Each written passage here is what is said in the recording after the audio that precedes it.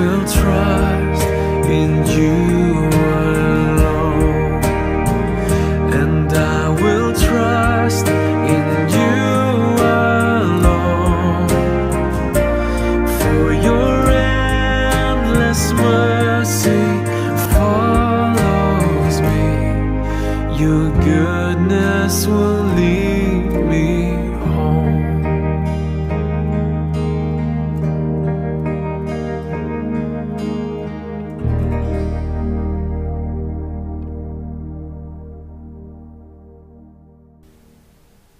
Welcome to this time of reflection.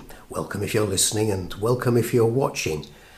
My name's Richard, and I'm one of the team who serve the church in and around Kirkby Lonsdale. In one of our churches recently, I was suggesting that it feels in life as if we're offered the choice between taking one of two paths. And to help us remember the difference between the two paths, on the signposts there's a reference to a song.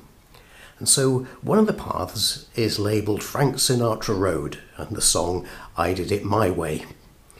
On the other path, the sign says Lennon and McCartney Road, and the song is Help. So one path, I can do it my way, and I will do it my way. The other path, I'm going to need some help. And when I read the Gospels, it seems to me as if there are times when Jesus seems to be talking to people about the choice they're going to take and which path they're going to walk down. They're right at the beginning, if you like. And then there are other times when Jesus is talking to people, reassuring them that they really are on the right path. Perhaps people were wondering, well, the scenery isn't quite what I expected to see, or the going's much harder than I thought it was going to be. And Jesus is reassuring them, because the upside-down nature of God's kingdom makes it quite difficult at times. One of the paths always seems to be bathed in sunshine. The shadow of the cross falls over the other path. I wonder if there's something like that going on in today's reading. Jesus making people think about which path they're on. And I wonder what reassures us that we're on the right path, on the path that Jesus walked. So perhaps now, as we listen to the passage that Michael's going to read for us, listen out for God's reassurance about the path that we're on, the path that follows in the footsteps of Jesus. A reading from the Gospel of St. Luke, chapter 6. Jesus and the 12 came down the mountainside and stood on a level place, with a great crowd as the disciples, and a great multitude of people from all Judea, Jerusalem, and the coast of Tyre and Sidon. They had come to hear him and to be healed of their diseases. And those who were troubled with unclean spirits were cured. And all in the crowd were trying to touch him, for power came out from him and healed all of them. Then he looked up at his disciples and said, "Blessed are you who are poor, for yours is the kingdom of God. Blessed are you who are hungry now, for you will be filled. Blessed are you who weep now, for you will laugh. Blessed are you when people hate you, and when they exclude you, revile you, and defame you on the account of the Son of Man. Rejoice on that day and leap for joy, for surely your reward is great in heaven, for that is what their ancestors did to the people. But woe to you who are rich, for you have received your consolation. Woe to you who are full now, for you will be hungry. Woe to you who are laughing now, for you will mourn and weep. Woe to you when all speak well of you, for that is what their ancestors did to the false prophets. The Gospel of the Lord. Praise to you, Lord Jesus Christ.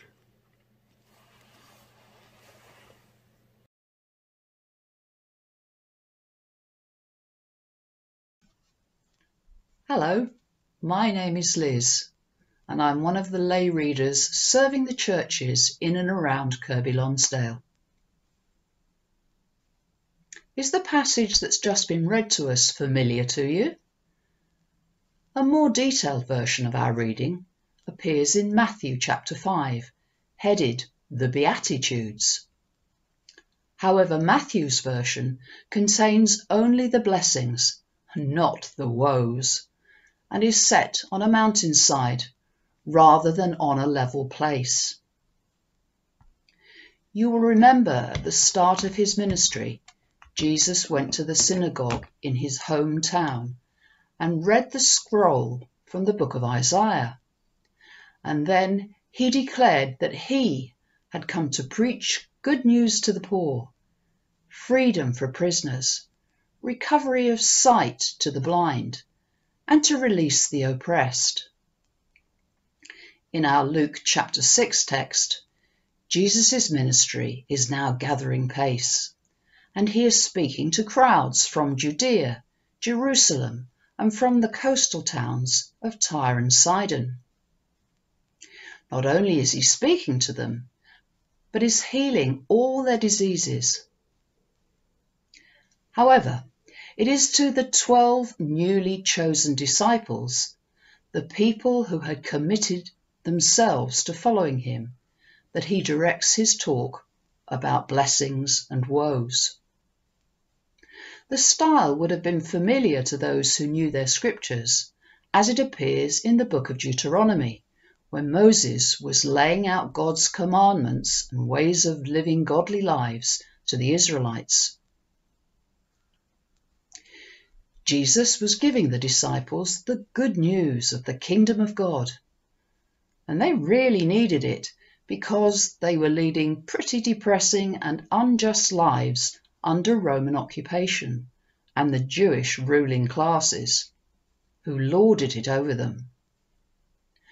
Not only was Jesus giving them good news, but he was also trying to explain simply how God's values and priorities are often very different to those of the world. Jewish society would see you as successful if you were rich, had influence in government, and people spoke well of you. To achieve this, one might have to take advantage of other people, perhaps have servants whom you mistreated and underpaid, and to generally commune with others involved in similar exploitation. Jesus wanted his disciples to understand that the kingdom of God was, is, and will be a happy place where all humans are treated equally. They all have equal access to food and comfortable living conditions. However, until Jesus comes again at the end of the age, it will be up to those who follow Jesus, including us, to try to make this happen. That is, to challenge the status quo, and if necessary, change the current political, social, and economic systems. As a result, the ruling classes will hate the disciples and today's Christians and make things very difficult for them, because the rich and affluent will strongly oppose any change which disadvantages them.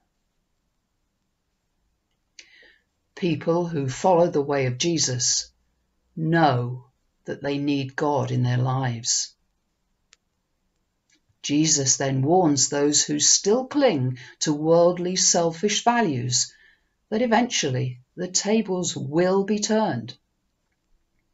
Wealth, personal success, and the accolades of humans are only temporary consolations.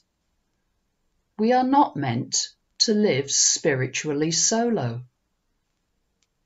If we do not recognize our need for God, we will find that human values do not satisfy, and we will never be sustainably happy. There will always be something else we want, something achingly missing: the presence of God. We can understand, although the disciples were still learning, that change can be very slow. There will still be times when we face difficulties and hardships. God understands our need.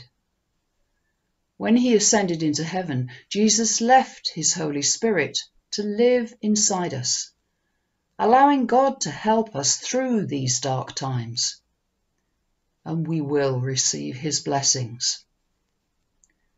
We're going to need these, particularly if we attempt to do difficult things for Jesus, which go against our human nature, like loving our enemies. To succeed with all activities for Jesus, we need the strength of the Holy Spirit within us. We also need the Holy Spirit's discernment in order to properly help people, to give them what they need, not always what they want. By following the way of Jesus and allowing the Holy Spirit to lead us in all our decision-making, we can experience the security and love of God right here and right now. By the way, beatitude means the highest form of heavenly blessing. God gives us his grace, which is unmerited and unconditional love. The more we depend on God, the more we will learn to trust him. And unlike the best-intentioned humans, God will never let us down. Amen.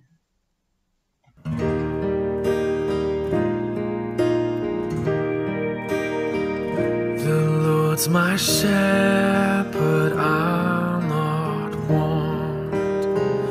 He makes me lie in pastures green. He leads me by the still, still waters. His goodness restores my soul, and I will trust in you alone, and I will trust in you alone. For your endless mercy follows me, your goodness will lead me home. He guides my ways in righteousness, and he anoints my head with oil, and my cup it overflows with joy.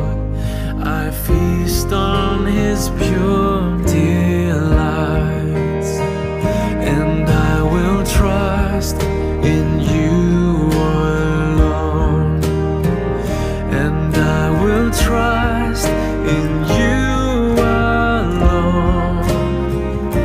For your endless mercy follows me, your goodness will lead me home. And though I walk the darkest path, I will not fear the evil one. For you are with me, and your rod and staff are the comfort I need to know. And I will trust in you alone. And I will trust in you alone. For your endless mercy follows me. Your goodness will lead me home. For your endless mercy follows me. Your goodness will lead me home.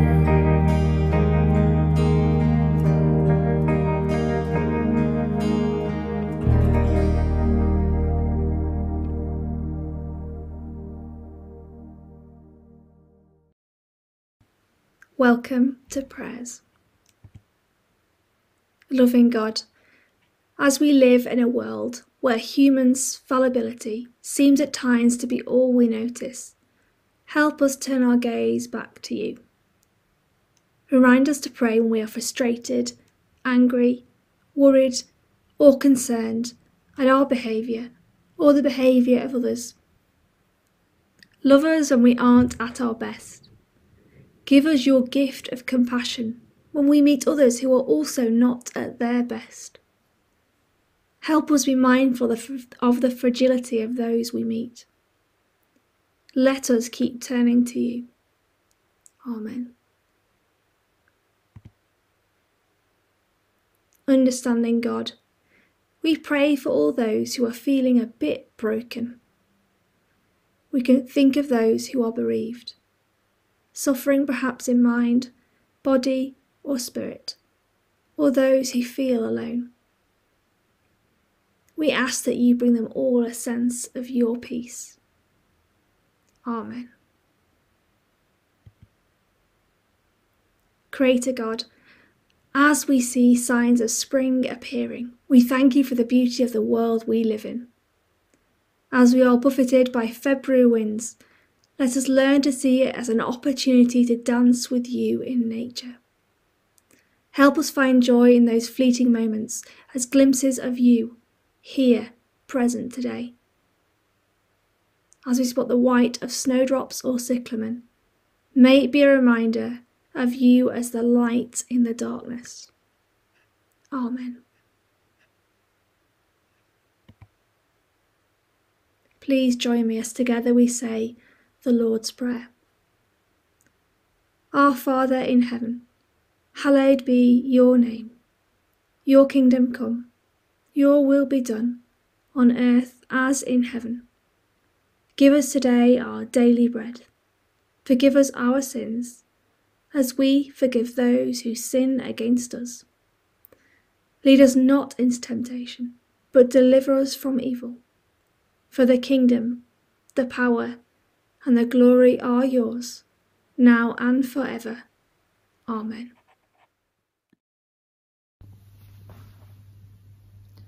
So as we come once again to the end of our time of prayer and reflection together, thank you to everyone who has helped put this together, both on screen and the tech guys behind the scenes, and to you for watching and being with us. You make it all worthwhile.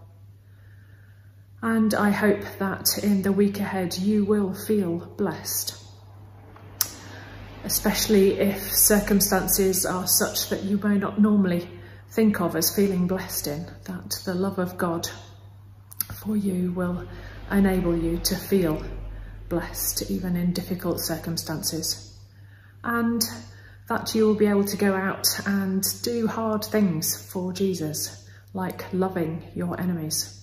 Remember, you don't have to like them, but we are called to love our enemies as well as our friends and our neighbours.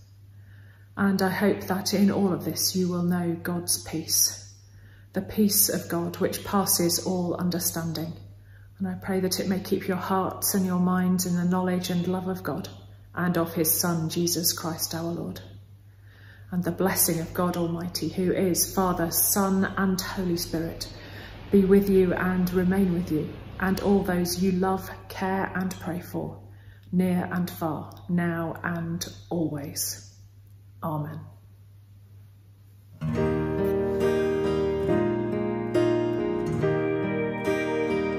And I will trust in you alone, and I will trust in you alone, for your endless mercy follows me, your goodness will lead me home, for your mercy follows me, your goodness will lead